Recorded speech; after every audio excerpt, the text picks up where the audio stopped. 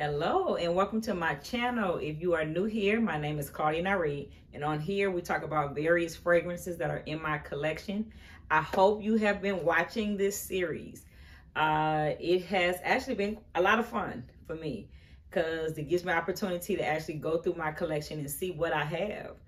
And I've been enjoying talking about it. A couple of them I feel like I need to add to my rotation because it kind of been sitting in the back of my collection. If you have not caught the earlier versions of this series, it is in the description under full fragrance collection. Click on the playlist and that way you can get all caught up. But to each and every one of y'all who've been rolling with me each and every day as we have been trying to get through my collection, thank you, thank you, thank you. I will not hold you. I wanted to continue to go on, but I wanted to make sure that you are subscribed, that you turn on your notification, because even though these videos are coming up every single day, normally I post maybe 2 times a week. Hope you are having as much fun as I am. Let's keep going. Stay tuned.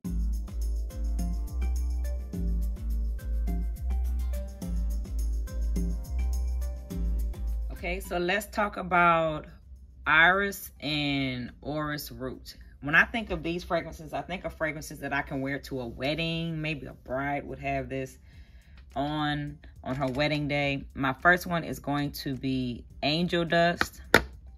Angel Dust by Francesca Bianchi. Has iris, mimosa, benzoin, vanilla, sandalwood, rose, and black pepper. The black pepper note is not like very strong, so don't worry yourself about it being too spicy, right? Where it can kind of choke you. This is like a very delicate powdery fragrance. It's absolutely beautiful. It's one of those fragrances that I find that I reach for these that we're going to talk about when I just want to fresh out the shower kind of feel. Like I just want to be fresh. Then I wear these. Another one by Francesca is going to be Luke's Karma Volute, I think. This one, the difference in it, and I find that her fragrances have a lot of similarities because they all have that powdery base to them.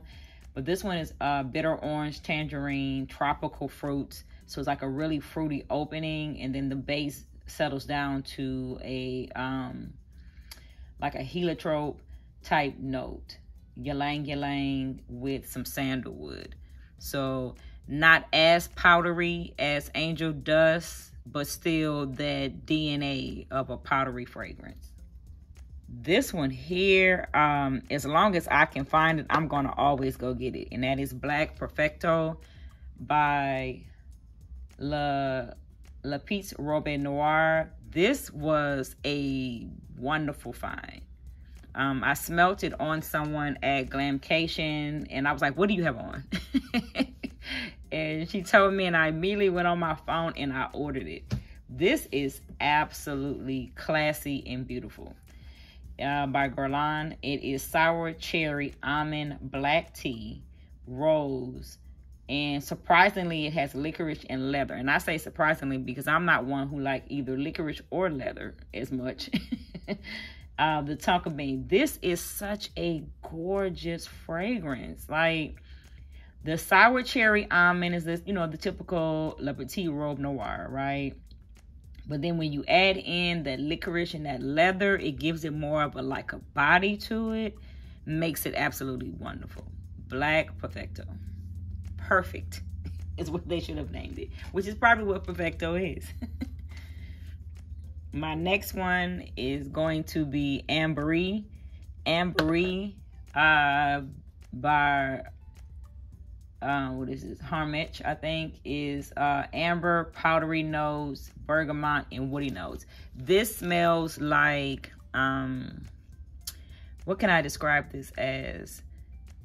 Like baby powder, right? So like on a hot day, this is before baby powder was found to have caused problems, right? But on a hot day, you would powder yourself down with baby powder, or they would have, or if you went to, like, say, your mom's or your grandmother's house, and they may still have this. It needs to be perfumed in a powder form that you would powder your body with. Well, that is what this reminds me of. Like those type of days, that level of life where when a woman would powder, she would have on a robe and she would powder herself, and then she would get dressed and then put her perfume on.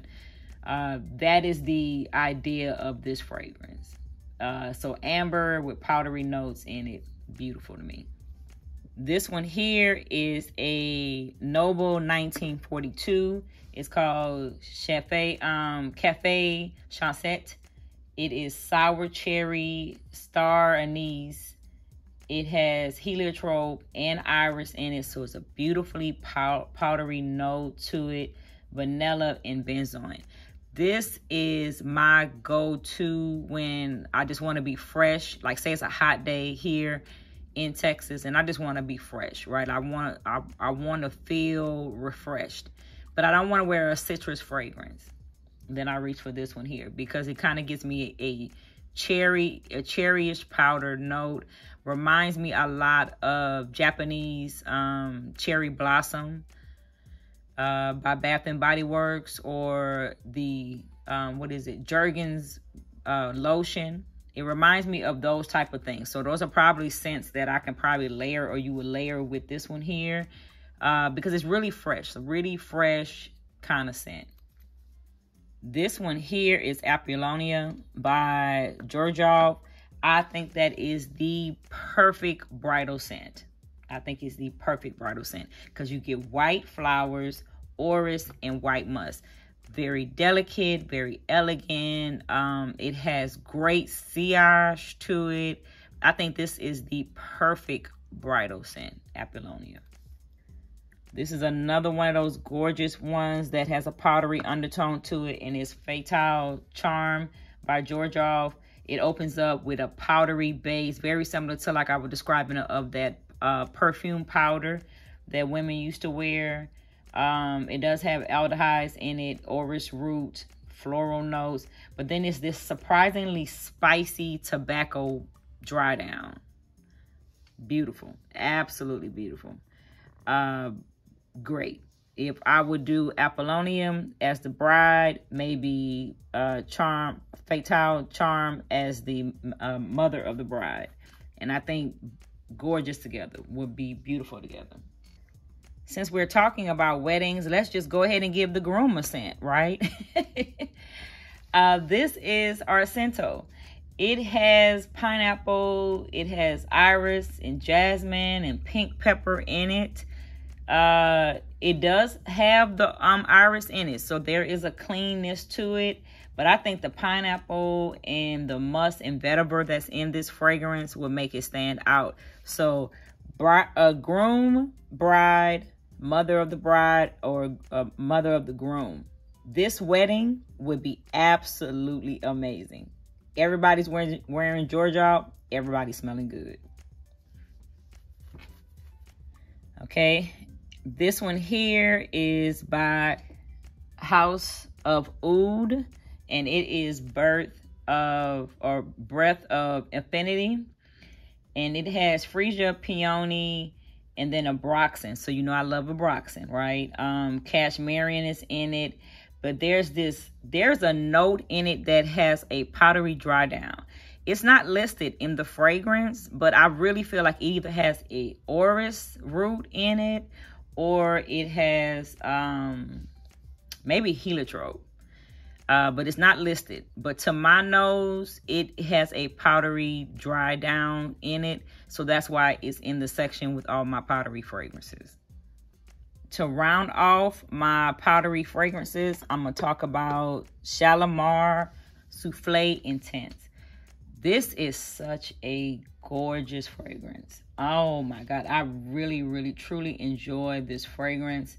I had a couple of Shalimars for a while there. I was buying all of them. I think I had one that had an orange note in it, the regular Shalimar, but this is the one that I end up keeping.